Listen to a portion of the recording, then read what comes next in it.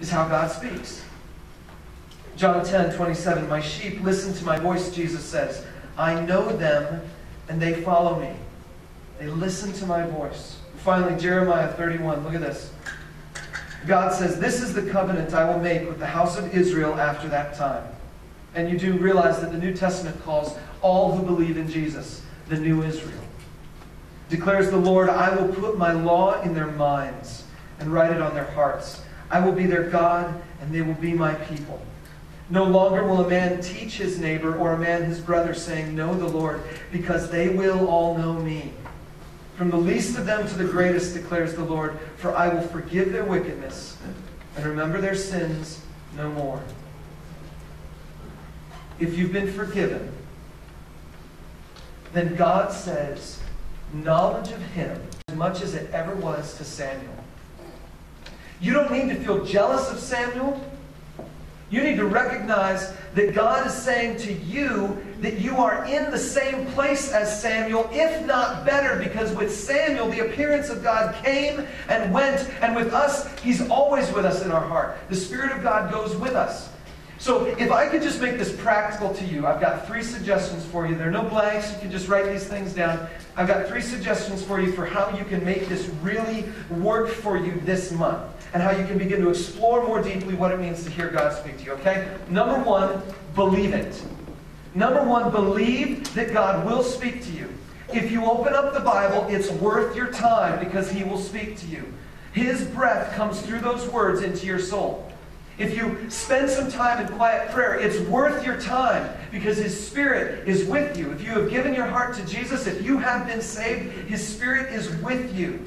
If you've never gone through that process, if you don't know what forgiveness is, if you don't know what it means to have the Holy Spirit, then by all means make today your day and say, God, I give you my life and I want your Spirit in me. Well, there's even a spot on your card that you can put a check mark there saying, I want more information on how to be a follower of Jesus. And we'll connect with you and follow up with you on that. But here's the deal. Number 1, you got to believe that if you are with Jesus, he wants to speak to you. It's worth it to open your Bible and to pray. Number 2, I want you to be so familiar with the words the Spirit has already given. That means the words on the page, the Bible. Be so familiar with the words the Spirit has already given that you will be able to understand and discern the new words he might give into your heart. Okay? Be so familiar with the way he talks. Read the Bible. Be so familiar with the words on the page that when the Spirit speaks into your heart, you'll recognize it. Number 3, buy a notebook. Because God's going to say something to you. And you got to write it down. Because there's going to be a day when you might not be hearing him as well as other days. And in those days, you'll want to open it up and say, these are the words he's given to me. Your notebook is your journal of time that God has spoken to you. If you are entering into this journey with us, the Hearing God journey, I want to invite you to pick up one of those participants guides.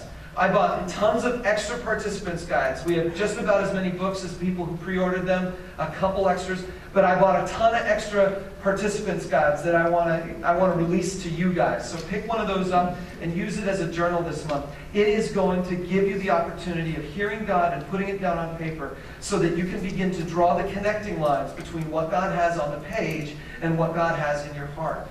And I believe he will speak to you. And I believe he wants to change your life this month. So let me ask you this. Let's spend just a few moments in reflection right now. We're going to sing a song. The words aren't going to be on the screen. It's just going to be a song that I want us as a band to just kind of sing over you about listening to God and asking him to speak to us. But while we're doing that, I want to invite you to start your journaling process on the back side of that little Connect card. Put down some thoughts. Has God said anything to me today? Did I read anything in his word that was fresh or new to me today? Or is there anything that God is trying to communicate into my heart today? Do I sense anything? Just write it down. And then when the basket comes past later on, put it in the basket and say, this is a prayer. This is my encounter with God today. And we'll have our prayer team praying for you too. Let's bow our heads. God, I ask that you do the work in our hearts to reveal yourself to us. God, I pray that you would just remind us of your presence and teach us with your word. And here in the quietness and the silence of this moment, would you begin to whisper into our hearts?